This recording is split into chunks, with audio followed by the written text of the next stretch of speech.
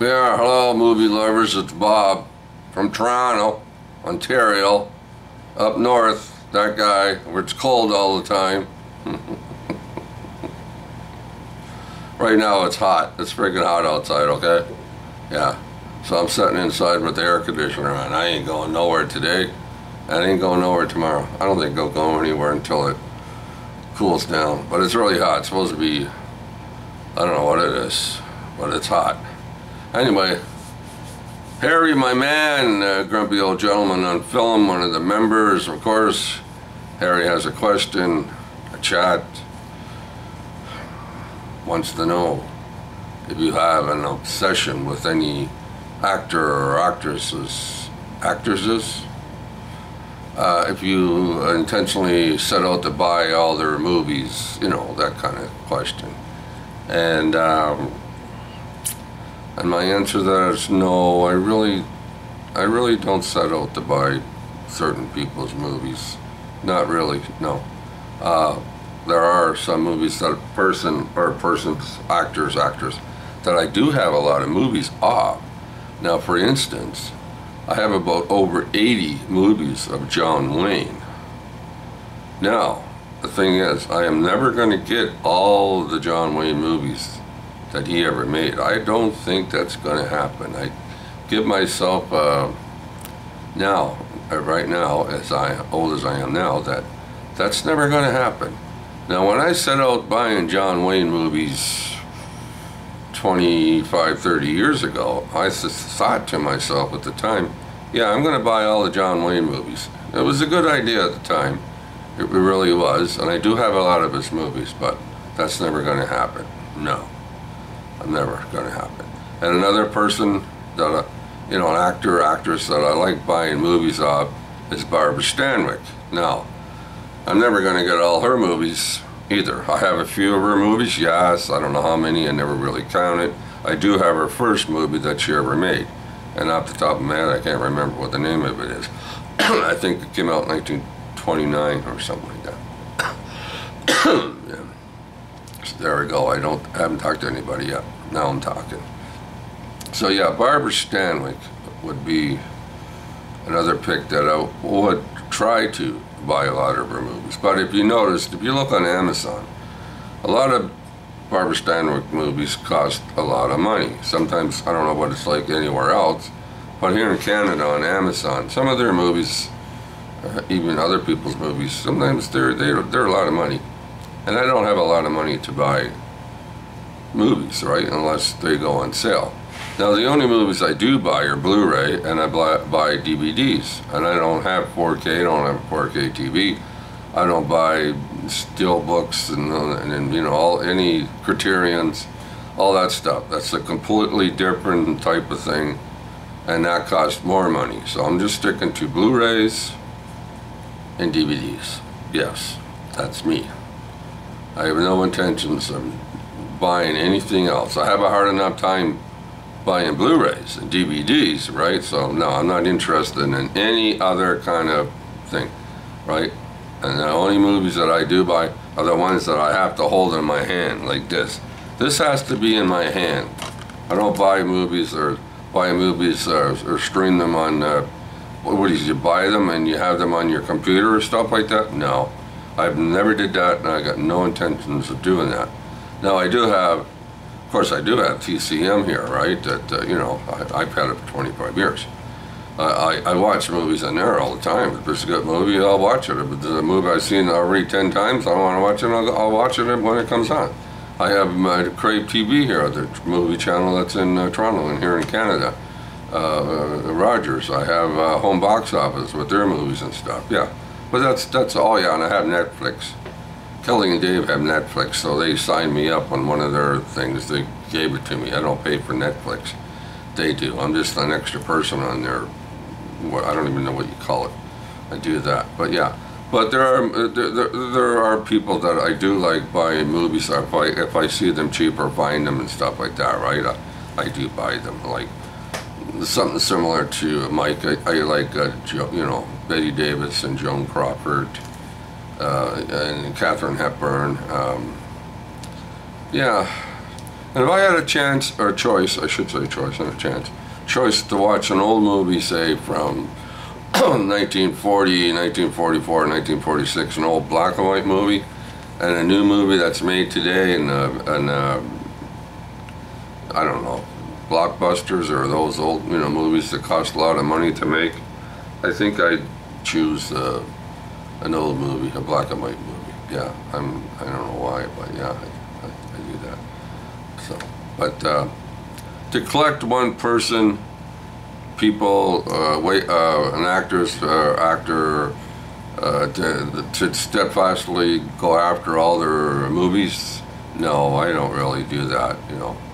Cary Grant, I have his movies, but not them all. Not like Harry. Harry says he has them all, and that's good. I think it's good. If any one person, a movie collector, wants to head off and collect persons or people, actors, actresses, like they're all their movies that they ever made, it's more power to you. If you can do that, right? My hat's off to you. I never ever set out to do that, other than John Wayne, but I came to a conclusion a few years ago that's never going to happen. So no, I don't go after movies. Now, if I go on Amazon and see an old movie that's on sale or something like that, or something that I don't have, if I can get it, for $10 or something like that, then sure, I'll grab it. I'll get it. I just bought Stella Dallas, Barbara Stanwyck. That was like, I don't know how much that was, TCM, but I have it. But I wanted the new copy. I wanted the, I don't know, what do you call it, update? I do have a copy of it, but mine's old.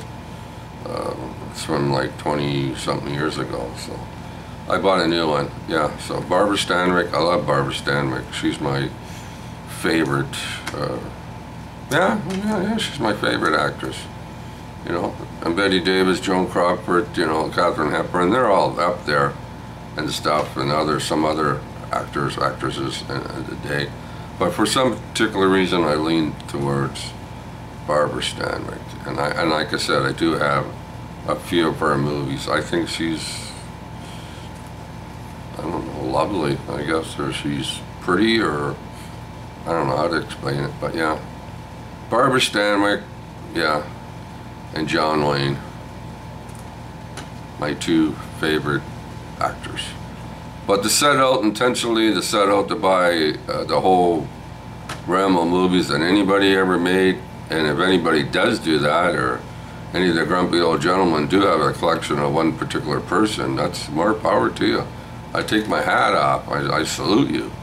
But I have no intentions of buying complete movies of anybody, because a lot of the times, even John Wayne, even buying John Wayne movies, they're not all winners. You know that, right? They're not all winners. Some of them are duds, losers. Like, they're not, a lot of John Wayne movies are like 7, like you can watch it, it's a good movie, and you get a couple above 7, and you get, a lot below 7 and stuff, the way I rate movies, but some of them are not very good. I admit that.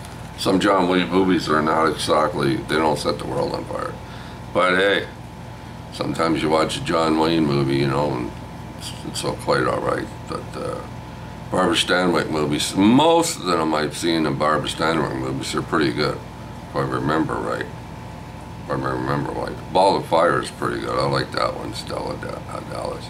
There's a number of, Barbara Stanwyck was even in a movie with Elvis Presley, and she stole the movie right from Elvis Presley, as far as I'm concerned. And I went to the show and seen that one. Yeah, the show. Yeah. And that was at the Downtown. She was in a movie with Elvis Presley called Rustabout. I don't know if any of you recall that movie with Elvis, right? They were in a circus and stuff like that. But Barbara Stanwyck was in that with Elvis. And she was the best thing about that friggin' movie. Yeah. Even in that 1965 or whatever it was, I didn't really know too much about Barbara Stanwyck in 1965. I was only like, 14 years old. And to me, even then, back then, she kind of like stood out. And I didn't even know anything about her then. I was too young to know anything about movies and this and that. I just went to the show. You know, I've always been interested in movies since watching them on TV late at night, but Barbara Stanwyck, yeah, she's one that